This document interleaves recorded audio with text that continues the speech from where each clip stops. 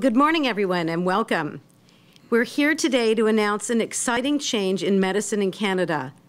Those of us who've been behind the Choosing Wisely Canada campaign believe it's time for physicians and patients to have some frank and healthy conversations about the overuse of tests, treatments, and procedures. There are things to be learned on both sides of the examination table. More is not always better. That is a key message we hope physicians and patients will take away from the Choosing Wisely campaign. Unnecessary tests, treatments, and procedures do not add value to care. In fact, they detract from care by potentially exposing patients to harm, leading to more tests to pursue false positives, and contributing to stress and inconvenience.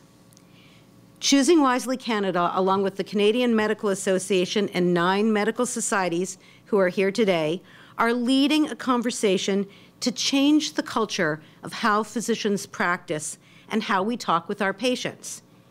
It's our aim to have physicians lead this conversation using the very best available scientific evidence to do the right things for our patients and to stop doing things that don't add value.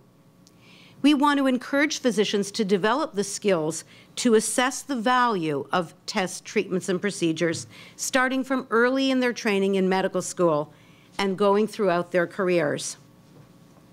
In addition, we seek to empower patients to make informed choices in consultation with their physicians about getting the right care and avoiding unnecessary tests and treatments. We want to make it easy for patients with excellent handouts that we've helped to develop along with the societies and consumer report that cover very common topics of high interest to patients. For example, there's one on imaging for low back pain, when you need them and when you don't. The pamphlet covers the reasons that imaging does not help patients get better faster and includes the risks or potential harm, like direct risk from X-ray radiation that might be unnecessary, the risk of additional testing for false positives, and it includes a discussion of when those tests are actually needed. All of the pamphlets also provide very practical advice about what patients can do to help their symptoms get better. We hope that physicians will hand them out to patients in the course of their conversations.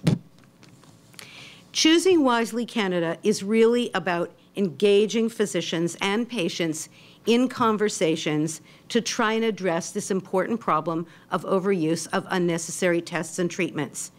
We want to help physicians and patients make smart and effective choices to improve the quality of health care. More is not always better.